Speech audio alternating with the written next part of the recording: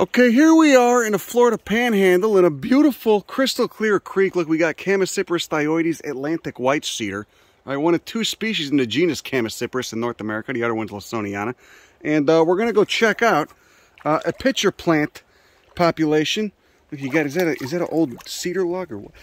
Fuck. Oh, it's cold, it's chilly.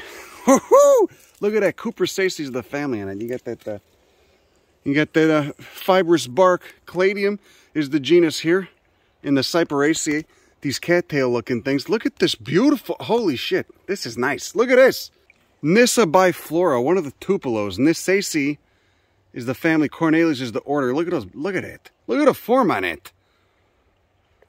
A buttress.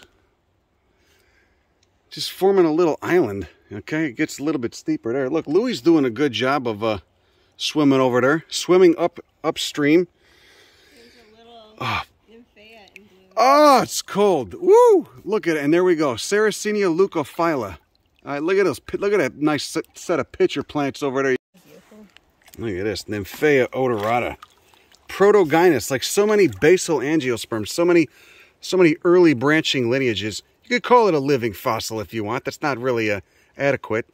Okay, it's a little bit more complex than that, but you know, it is near the base of the angiosperm family tree.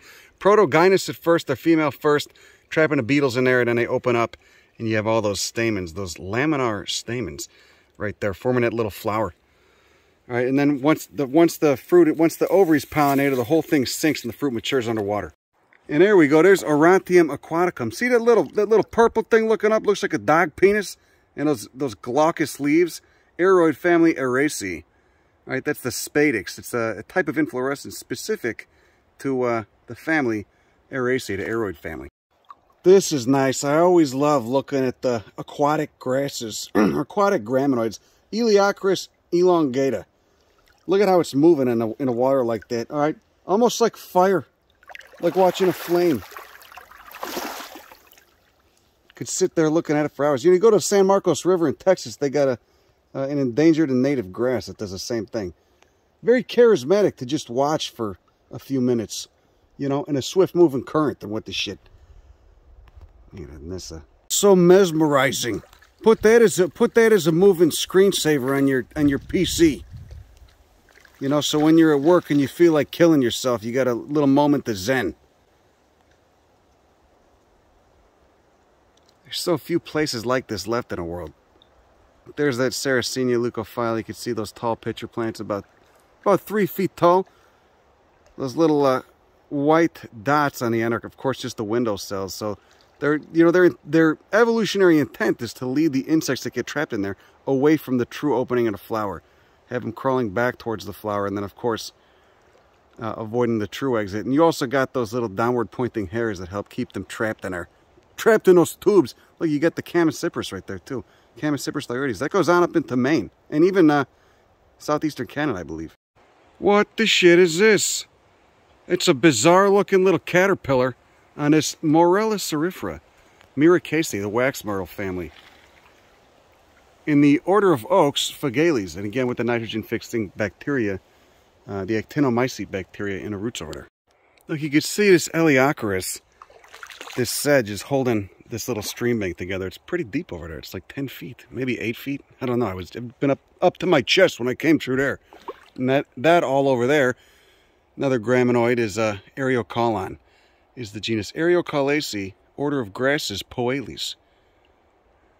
There you go. See, there's a nice intact inflorescence on that Orontium aquaticum, that aroid. You got flies crawling on it right now.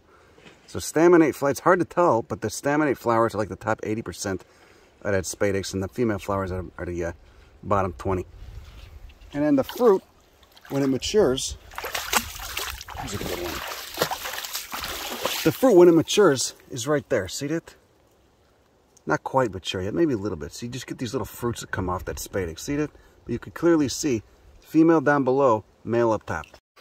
And look at that, a really robust population of Sarracenia leucophylla. And there's the flower right there. See that? That bright red. Look at it. Right, really weird flower morphology. Of course, you got those sepals, and then you've got those petals, and then the whole disc in the center is just a style. See that? That's just the style. That's the female part of the flower. The stigma, where the pollen goes, is at the end of those green style lobes. And the anthers are in there. See that? So bugs got to crawl in there, past those style lobes at the top of that green part right there. Go in there, dance around, get pollen all over it and what the shit, and then come out via this little trap door that this petal creates. This little hinged door over that notch and that arch in the style lobes. And of course, what they're doing is just trying to get nitrogen. See, look at that. Look at the architecture of that. That thing's perfect. Look at the frills, the curves, the red veins, and of course that lip, which secretes nectar and gets them to fall in there into that. Let's see who we got in there right now. We got anybody in there? No, nobody in there right now. Empty. It's got to warm up. Still pretty early in the season, but you can see those hairs pointing down that act like little barbs, keeping the insects from climbing out. You know, the water's actually not too cold. You adjust to it. Look at that plant community. Nymphaea odorata, Aurantium aquaticum, Sarracenia leucophylla, canescens dioides in the background, Morella and Cliftonia from Sarraceniaceae on the banks. Nice turkey vulture cruising up ahead. You just hear the wind cruising through those pine needles. It's so pleasant. Look at that. What's he doing over there? You see these little water skippers? They've been everywhere. There's a bunch over there, too. They're cute little bastards. Yeah, check out how big and conspicuous those flowers are. Size of a baseball.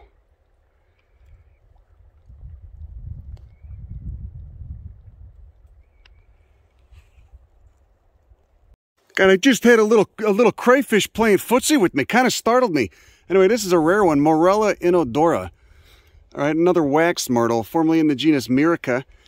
That wax myrtle family, Myricaceae, you know, the one I'm always talking about, does the nitrogen fixation bacteria thing, you know, with the actinomycete bacteria.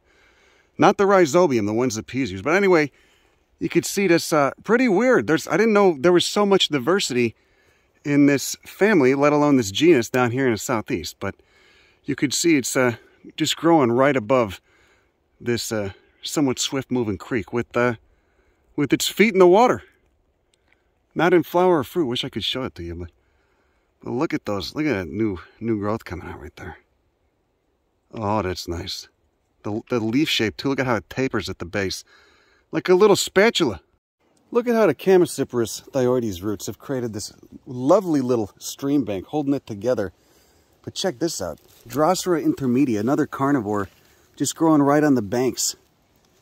There's a little seedling canescens right there. Look how long those leaves are. All right, secreting the quote-unquote honeydew just with those glandular trichomes to get insects stuck to them to compensate for the low availability of nitrogen in these acidic soils. These sandy acidic soils. So that's where we were down there in that creek, and right here you got a sandy upland, the sandy drier upland with the Sarracenia repens and the Pinus palustris. Look at how large some of these cones are. See that? Look at that massive canescens. These are big. Those quote-unquote cedars, which are just members of the redwood family, get actually pretty big. So this comprises two of the main habitat types here. The inundated, wet, acidic, not really boggy areas because it's moving. It's, you know, a moving current.